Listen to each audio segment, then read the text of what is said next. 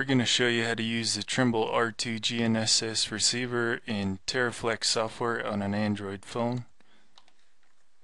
Step 1 is to turn the R2 on by pressing the power button, and we'll jump over to the phone.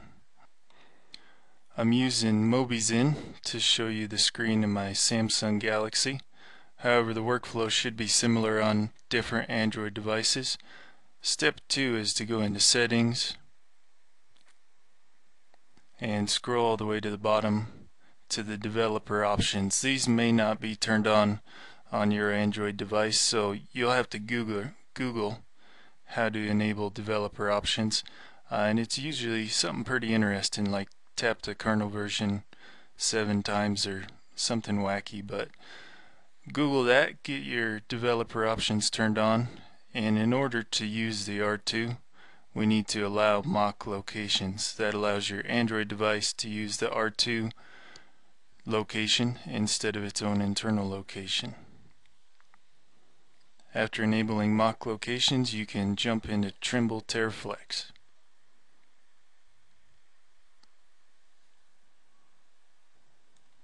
Once inside TerraFlex, you'll select your project and then go for Settings.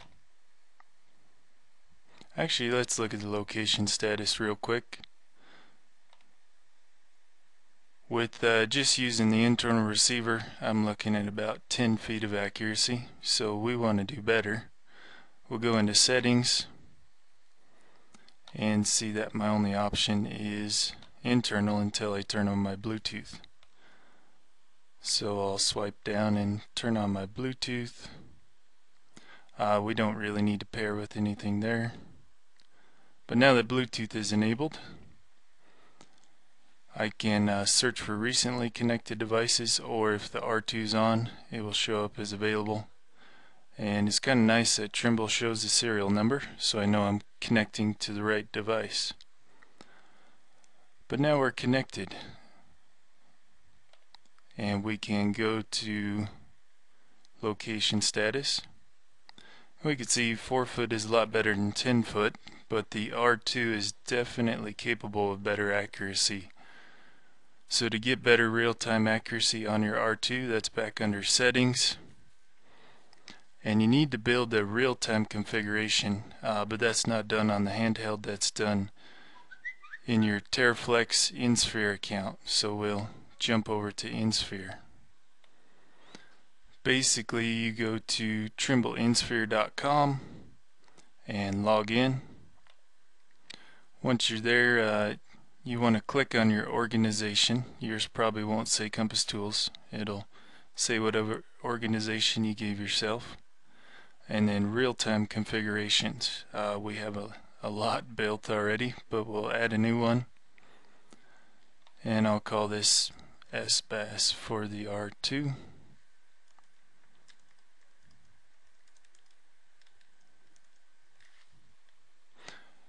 And we have some different sources. So SBAS is a free real-time correction from the FAA here in America. There are different SBAS systems worldwide. RTX is a similar real-time correction from Trimble. This one comes over satellite.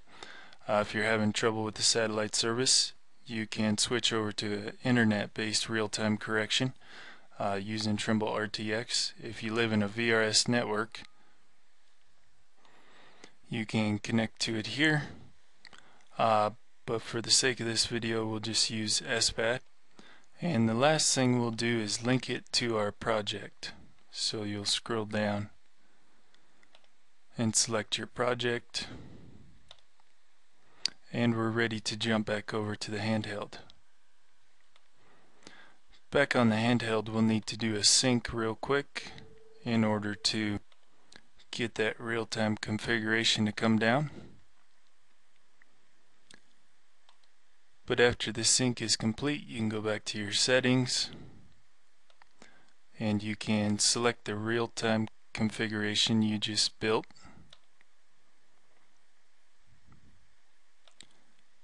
And now we'll jump back to location status.